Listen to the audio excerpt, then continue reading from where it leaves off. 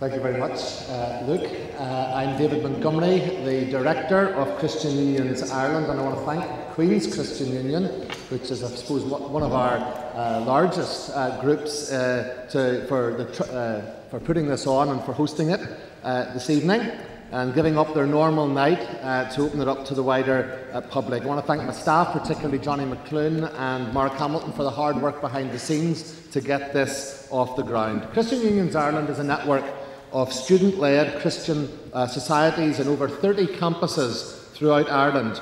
And one of our aims is to help Christians know why they believe and to encourage those who are not Christians to seriously consider the claims of Christ.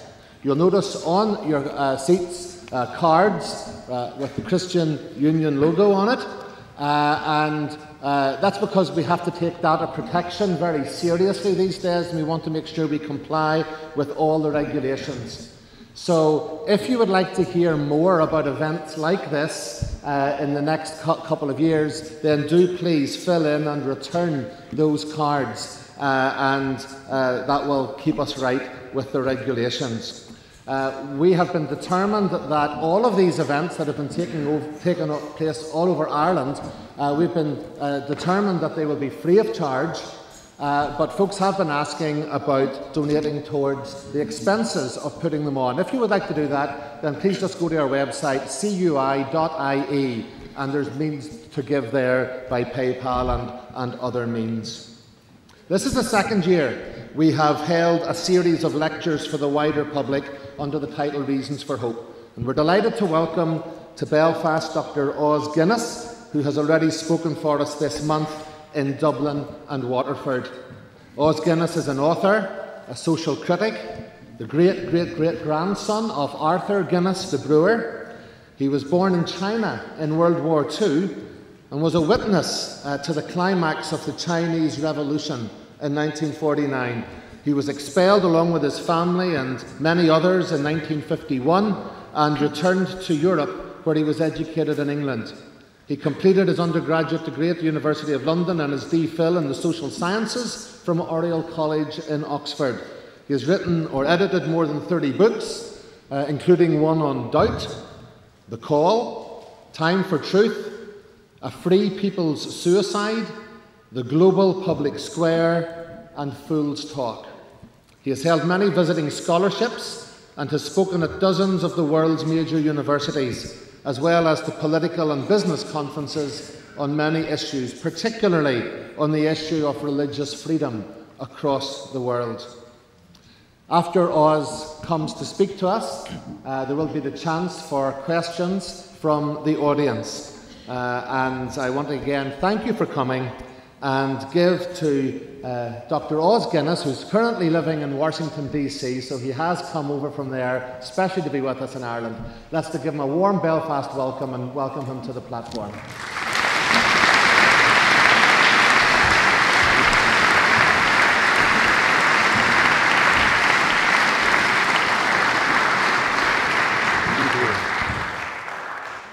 Thank you, Luke. Thank you, Monty. Thank you all. It's a tremendous privilege for me to be here.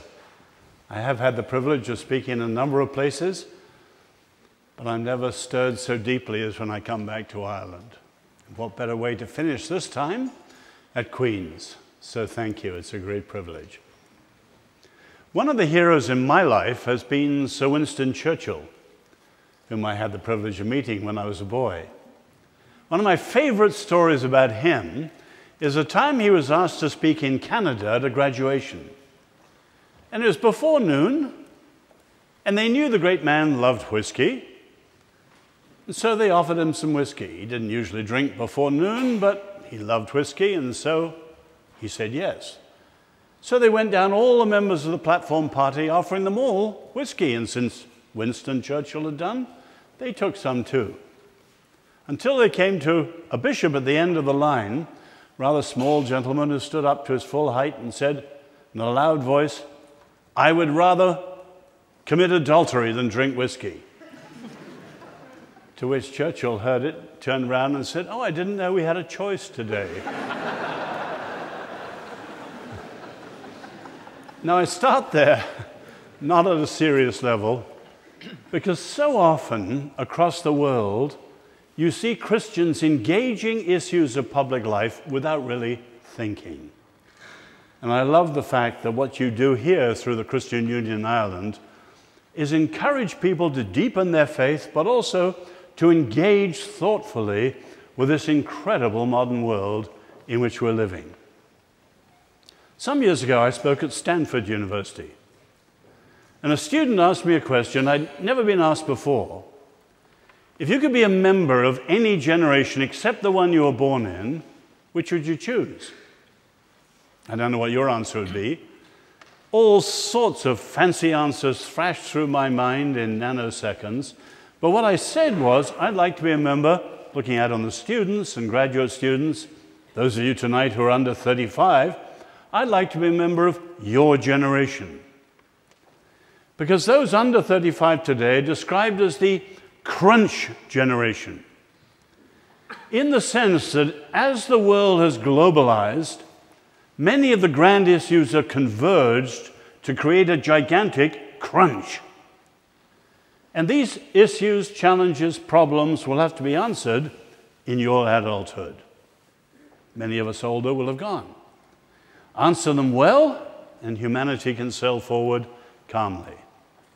Answer them badly or not at all because of neglect or drift, and humanity could be profoundly in trouble. We are in a most extraordinary generation.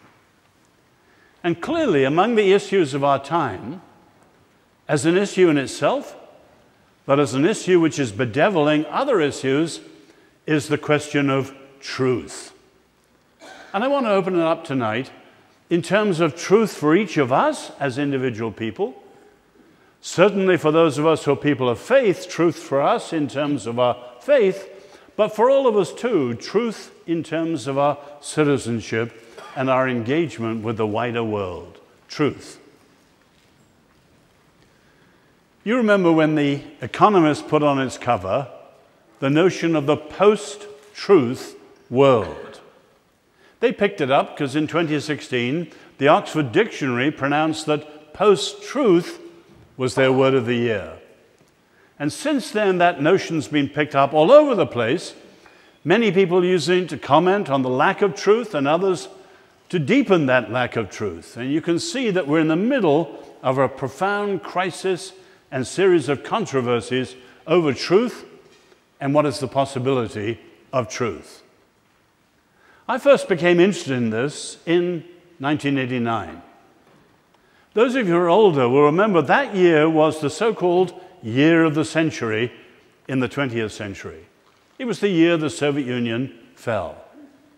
Many of us can remember the graphic pictures that came in from all around the place that year. The joyous dismantling of the Berlin Wall. Flowers thrust jauntily out of the barrels of tanks. For me, though, you can think of the toppling statuary of heroes like Marx and Stalin and Lenin. But the most vivid memories for me were of the Velvet Revolution and November 1989, when night after night after night, a crowd of more than 250,000 jammed into Wenceslav Square in Prague to listen to the speeches of a youngish, slim, mustachioed figure of the dissident leader, later to become president, Václav Havel. And night after night, he drew the contrast between the Soviets and the Velvet Revolutionaries. Obviously, a huge contrast was the matter of violence. They were people of coercion and violence, and we, the Velvet Revolutionaries, would be people of peace. But one of the strongest contrasts was between the Soviets as people of lies and propaganda and coercion, think of the KGB, and the Velvet Revolution, whose motto was, truth prevails for those who live in truth. And night after night, the quick-witted Czech crowd picked up the cry, we are not like them. Not long afterwards, Alexander Solzhenitsyn, in virtually a one-man dissident movement, brought down so much of the Soviet Union himself. And in his great Nobel speech later, that ringing line, "One word of truth outweighs the entire world." Now, all of us who remember that day, you remember the applause and celebration right across the Western world. What heroism, what courage to do what they did. And yet, it was clear that we in the West, back then, did not have a similar view of truth to make such a stand. One word of truth outweighs the world. Truth prevails for those who live in truth. And you can see our Western world has suffered a deep and profound crisis and corruption of truth. So let me set out a number of areas that could be thought through in much greater depth than we have time for, but at least to open up the topic well. First, think of the different sources of the assault on truth. You could mention many. I'd like to mention three. Obviously, part of the assault, and the oldest and longest, comes from the history of ideas, and particularly the great German philosopher Friedrich Nietzsche. Nietzsche had a double assault on truth. On the one hand, he attacked it through what he called perspectivism. We'd often call it today relativism. Perspectivism, as Nietzsche said, there are many I's in plural, so there are many truths in plural, there is no truth. His other assault was in terms of the will to power. There is no truth, so what is knowledge? What is understanding? It's an expression of the will to power. So there is no truth, there is only power.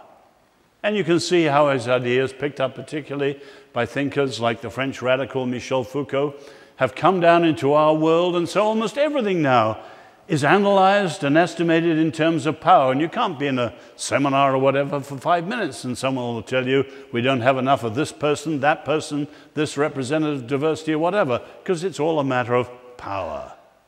There's no truth, everything's power. The second assault came from the social sciences, and in particular what's called the sociology of knowledge. The idea leaves people bedazzled for a moment or two, but the idea is relatively simple. People believe things and think things because they're somewhat shaped by their social setting. So the responsible form of the sociology of knowledge analyzes whatever passes for knowledge in any community, but it's not able to judge whether that's right or wrong. It passes the issue to philosophy responsibly. But since then, a more radical version has come up that everything, without any exception, is only socially constructed. There's no truth. As they put it in very simple slogans, there are no givens. There are no rules. There are no limits. Everything's socially constructed. So we can analyze what's happening now and deconstruct it and reconstruct it and so on, endlessly. You can see that at the heart of the sexual revolution, and in particular the studies surrounding transgenderism. Even science and biology doesn't matter. It's whatever you feel today that really counts, because everything is socially constructed, a very radical notion. The third source is technology. Take a simple example. When many of us were boys, certainly myself, there was a saying, the camera doesn't lie. But of course we know it does today. Photoshopping. But now we're way, way beyond that. Did any of you listen to John Kennedy's speech the afternoon after he was killed? He was on his way in November 1963 to Dallas and the Dallas Trade Mart to give what would have been a very eloquent speech. And he was shot dead in the motorcade on the way. So they have the text.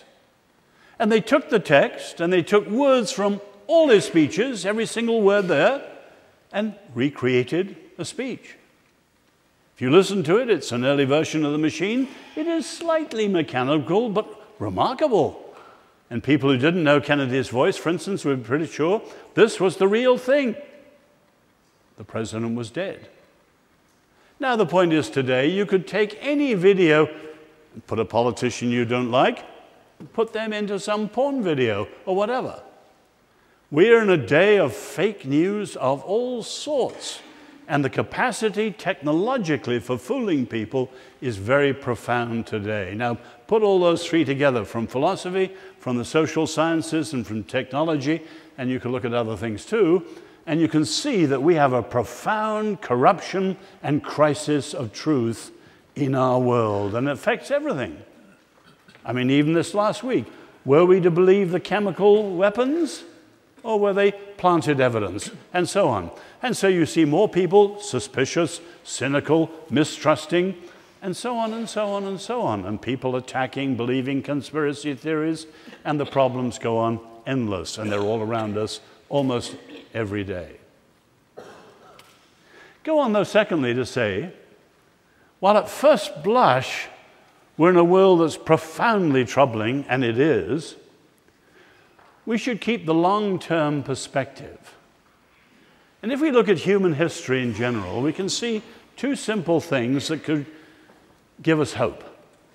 First, periods of skepticism never, ever last.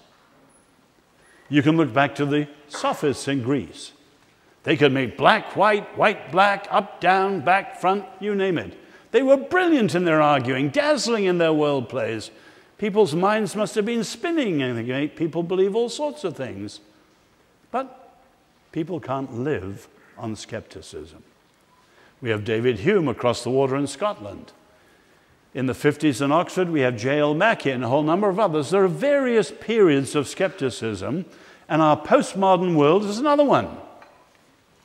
But it never, ever lasts, not because it's beaten down philosophically necessarily, but because humans cannot live on skepticism. Put that more positively, you can think of all the things, all the reasons for why truth is vital. We could take science, the whole notion of the discoverability of the universe, or at a humbler, more practical level, the notion of peer review. Some of us were discussing at lunch today the way that postmodernism comes even into science with the climate discussion or with the food discussion, where politics and self-interest enters in and you don't really know what to believe. But science itself assumes and requires truth, and science would collapse if truth were to collapse. The same thing is true of journalism. Without truth, journalism would be only a rumor mill. Now, of course, there's a good deal of journalism today that is rather like a rumor mill. And you can see that unfounded allegations and rumors are cycled as news today and so on. But unless we have truth, we'll all be cynics and suspicious about our news. But at the end of the day, you can think of things like business, which requires trust. But above all, our relationships. Now, trust is so simple that people almost scorn it as trite. But if you think for a minute of a family or a human community or a neighborhood or a city or a country, how do you develop trust? And the fancy term today is social capital. Well, if you think for a minute, we're all making smaller or greater promises every day. I don't mean big ones like till death do us part in marriage or so help me God in public service. Those are very big promises. But every day, I'll see you at 11. I'll be there for lunch next week. We make all sorts of statements about the future, which, if you think of them, are promises. And the question is, are we true to our word? Do we keep our promises? I said 11, and if I don't turn up, I'm unpredictable. But as people are predictable and are true to what they say, they become predictable and trustworthy. And you can see that their word is their bond, and societies have trust as a bonding between them. But of course, without truth, there is, at the end of the day, no trust. But human communities assume and require trust for relationships, for business, for journalism, for science, and one could go on. So although our crisis is very deep, there's no question about that, we should take heart. We can be sure there will be reactions to it in powerful and useful and good ways. The third thing to see is that those of us who are people of faith have a special stake in this issue. Because, put negatively, without truth, faith is bad faith. Bad faith was Jean-Paul Sartre's term for people who are believing for reasons other than the truth. And you can think of all the objections that have come in a similar way. Marx, religion is the opium of the people, the flowers on the chains. Freud, religion is the wish fulfillment, the projection of a father in the sky, or whatever. Now, all those critiques are plausible if faith is not true. Now, sadly, there are many believers who give that impression. Why do you believe? Well, I've experienced it. But we don't believe it's true because we experience it. We experience it because it's true. Well, some say, well, I believe because it works for me. Thank God, faith works profoundly. But it works because it's true. It's not true because it works. And there are too many Christians who have views of faith that are actually indistinguishable from bad faith.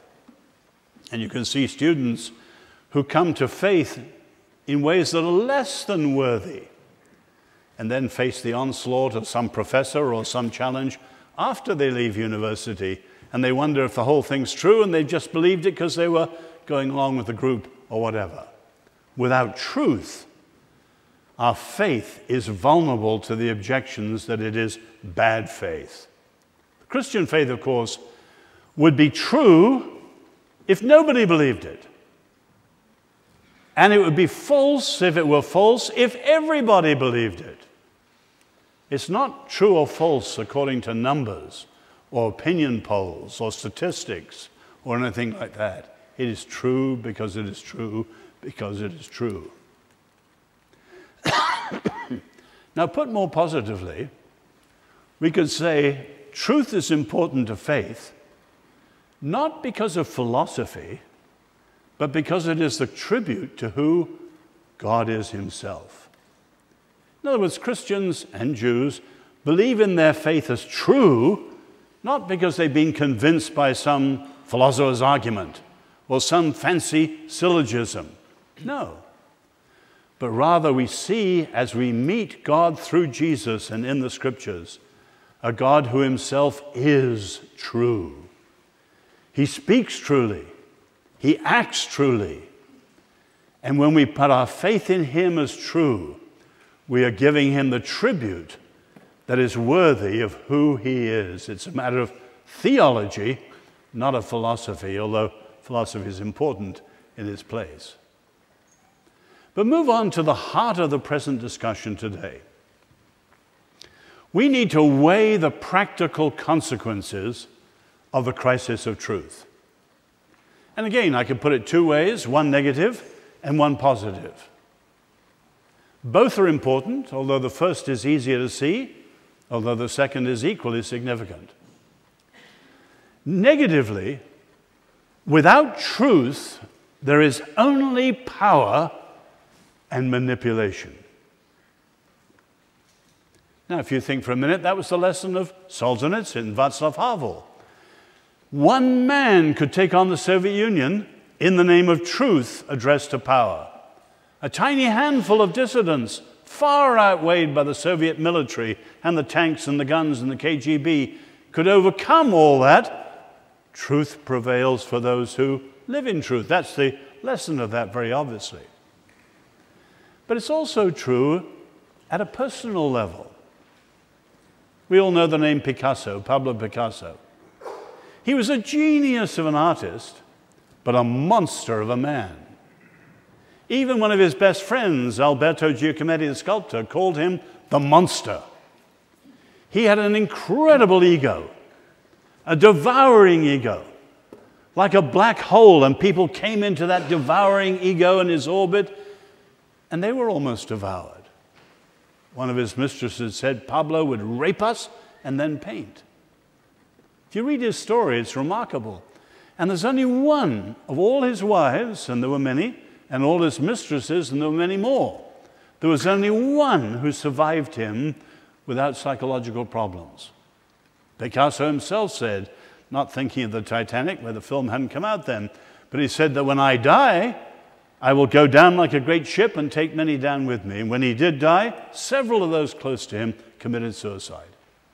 He was so central to all their lives were that without him, they were nothing.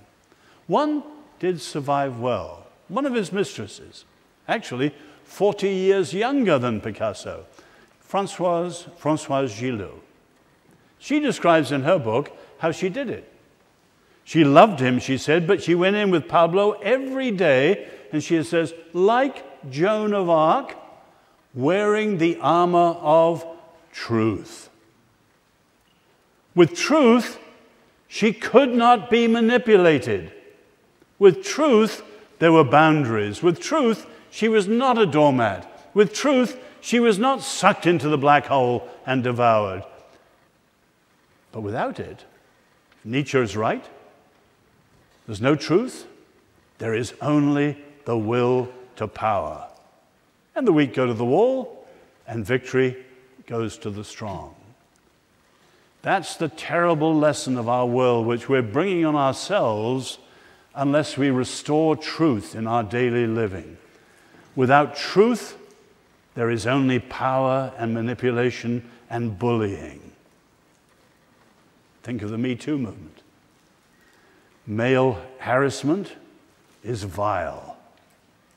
But you can see the part hypocrisy in those who are criticizing it, because they've espoused the very philosophies of permissiveness and promiscuity and no truth power. That means the more powerful have more power.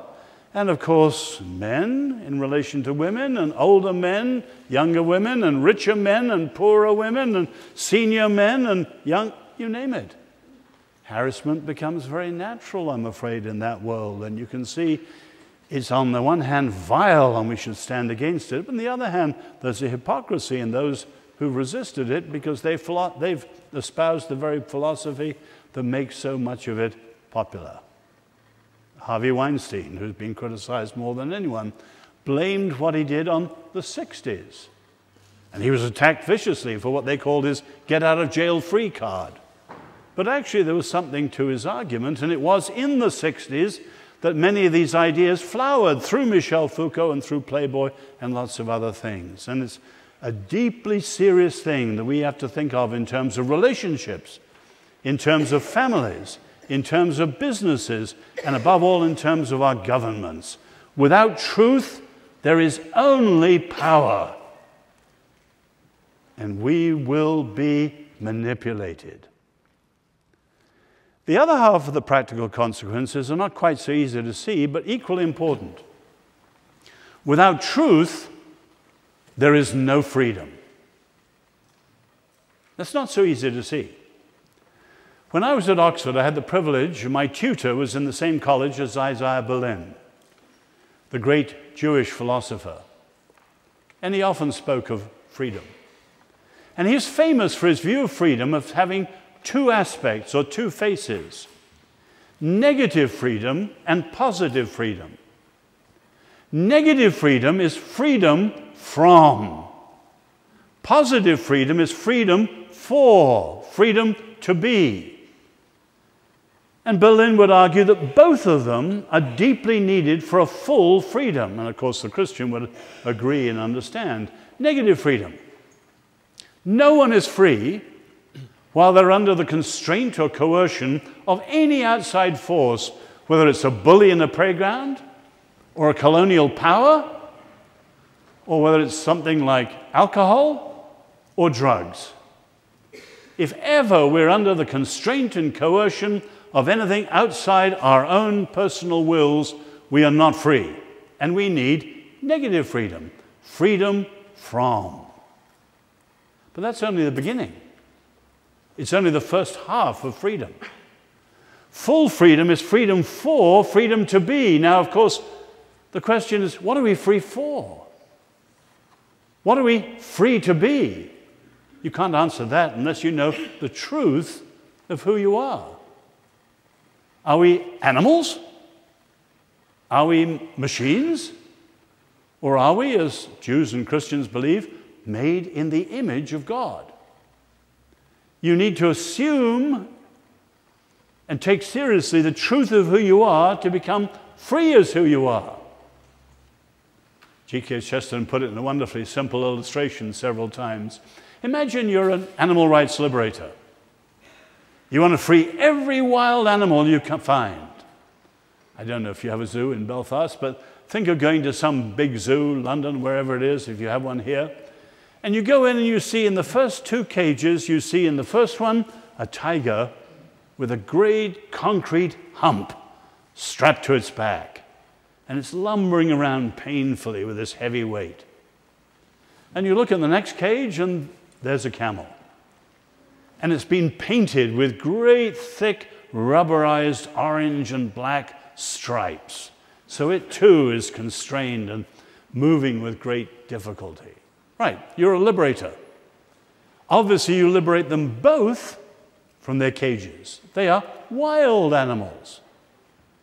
But you liberate the tiger from the hump and the camel from the stripes.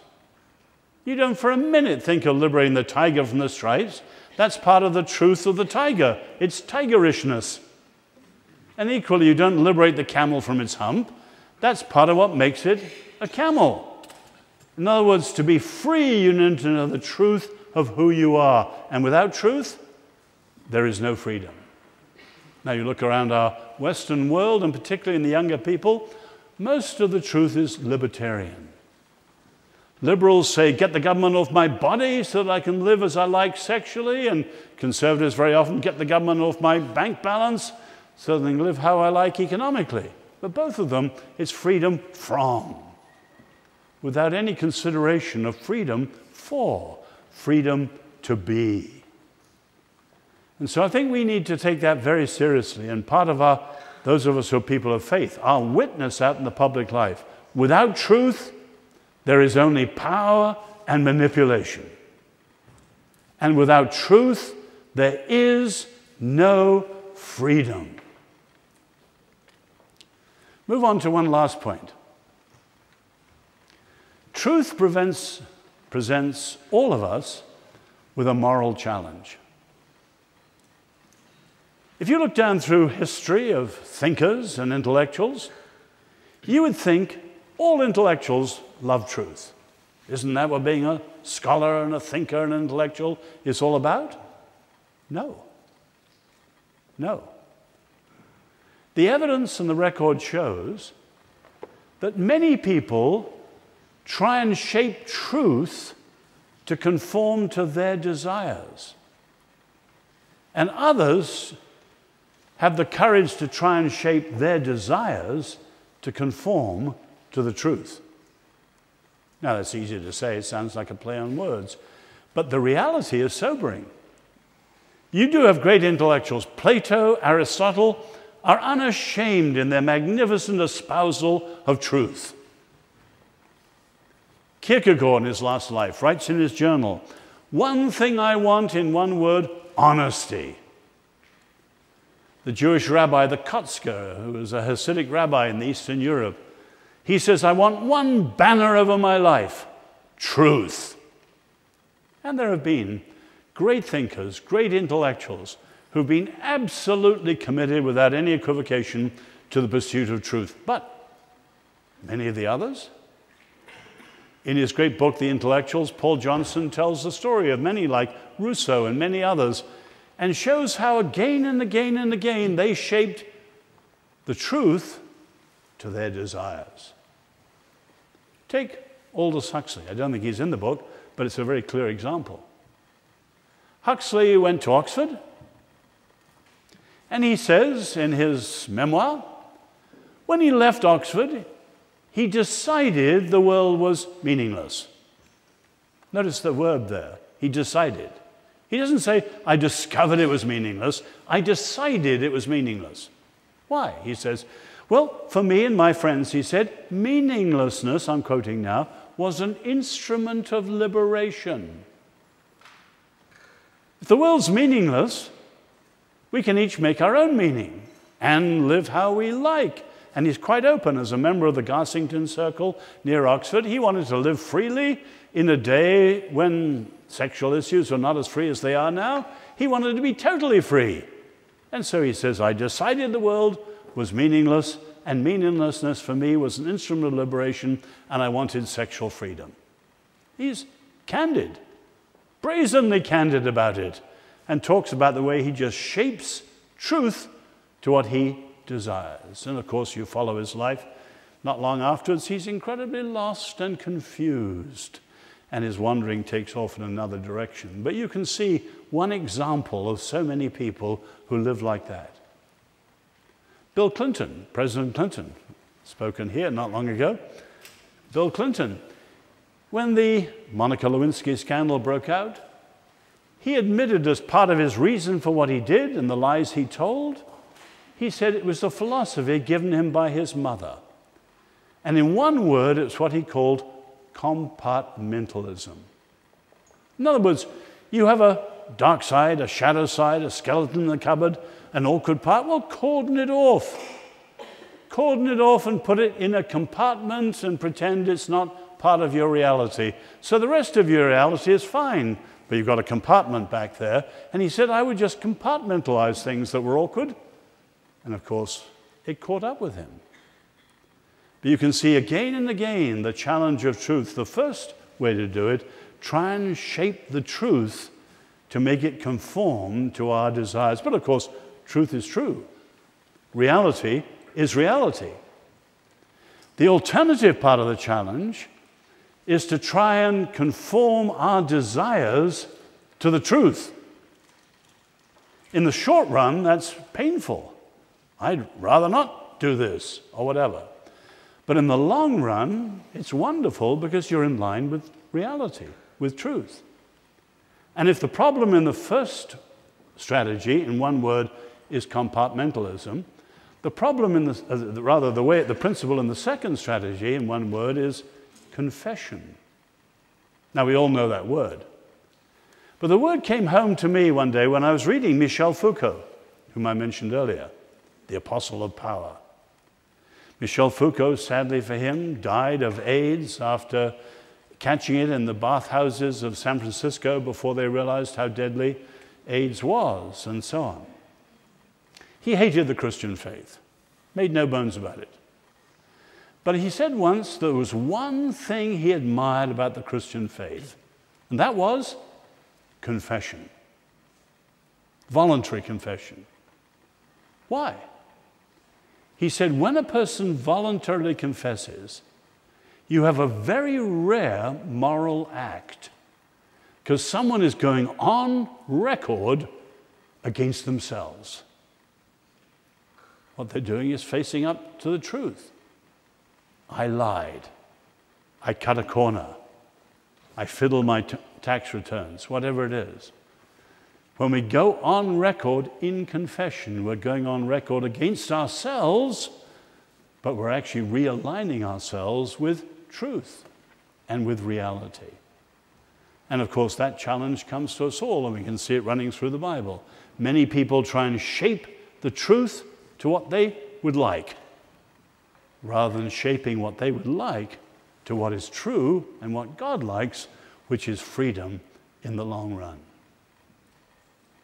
Now, this whole question of truth and power is incredibly important because if the Western world abandons truth, we are in for extremely dangerous times. Historians say that one of the great mysteries of history is why there were so few voices raised against ruthless power. Hardly any. And most amazingly, even the people oppressed by power often become obsequious to power, because power is spectacular.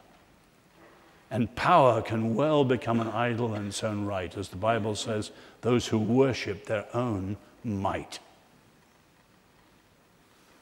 I love the fact that some of the first great voices against oppression and injustice were the Hebrew prophets. And they dared to stand against the abuse of power. You go back to many of the early cultures, people only looked after those in their family orbits. Someone was murdered, the family looked after it. And even if they went to law, it would be someone related to the family who... No.